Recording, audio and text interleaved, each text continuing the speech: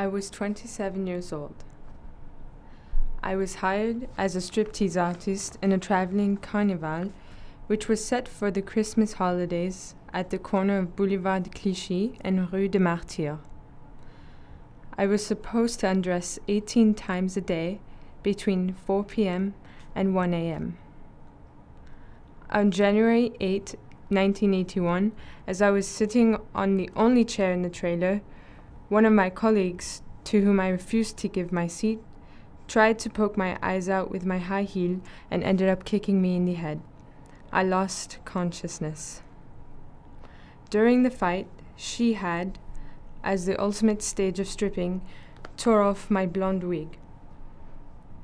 This was to be my last performance in the profession.